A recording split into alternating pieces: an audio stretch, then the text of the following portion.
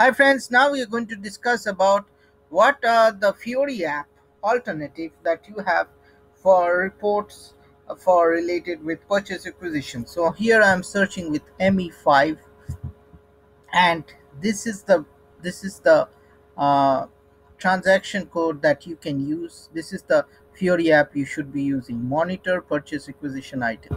So if I do ME5 star and do a search, does it show everything?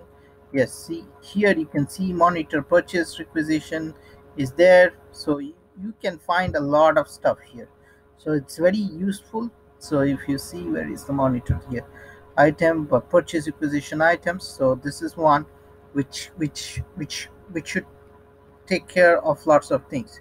So let's go and check how this app works.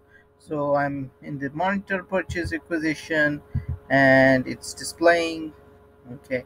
um, so it's showing up.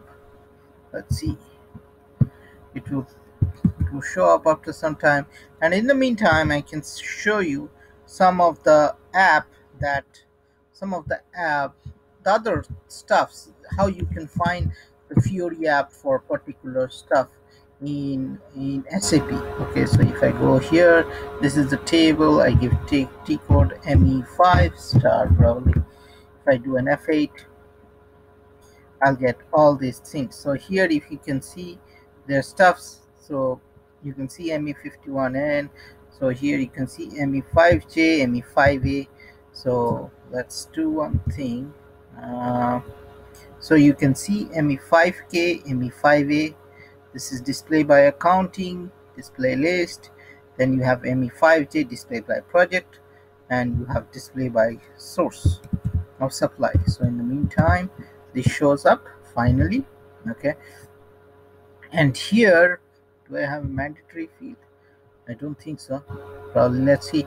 So here you can see, you can find all the stuff. So you can see by account assignment category, by material, my plant, you can find all these things. So if you want to change, if you want to add more valve fields, so you can see created by. If I want created by, I can get the desired filter, desired vendor here. And suppose I have other thing, I can go for purchasing group, and that's it. I'll click OK and I'll get all the information.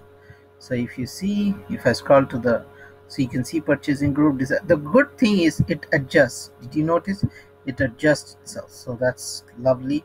So if I click on this, I'll get the information. I don't know, it takes me to ME53N or something, but it has some problems here in this system. But in a full grown system, you'll get all the information. So let me go back, and again, here if I click on the material, this will say you can go to this material. Let's see whether it shows the product. So this also is showing this, because those apps are not activated.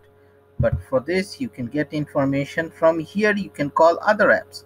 So if I click on manage supplier line items, this will call the Fiori app manage supplier items, and from here you will get all the information you think of.